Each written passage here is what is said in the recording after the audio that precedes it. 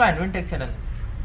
Today I am going to show you in this video how to change weather location in Windows 10 and in Windows 11.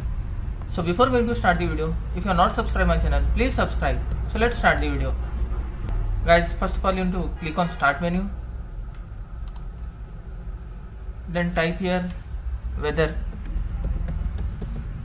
You can see here weather app. Just click on this. After clicking the weather app, below you can see here setting option. Just click on this.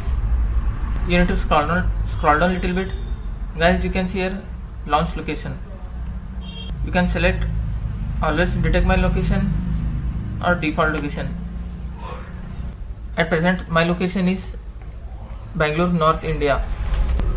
Suppose if you want to change location, type the country here and the city will be displayed here. I am selecting Mumbai, India.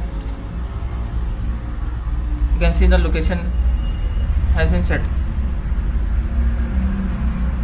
Go back and check the location.